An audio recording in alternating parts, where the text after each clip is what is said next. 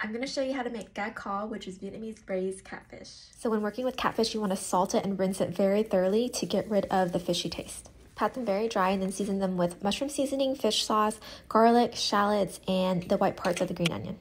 To create the caramel, we're going to add sugar and water on medium heat. When it starts to kind of brown a little bit, add a little bit of oil to an empty spot and then saute your ginger and garlic. If the sugar starts to brown unevenly, feel free to stir it around. We want to get it to a burgundy color. This is what gives the fish a subtle caramel flavor and a very dark, beautiful color. Once it reaches the burgundy color, then add the coconut water, fish sauce, sugar, and the catfish. Flip the fish, cover the lid, and cook it for 10 minutes, and then flip it again.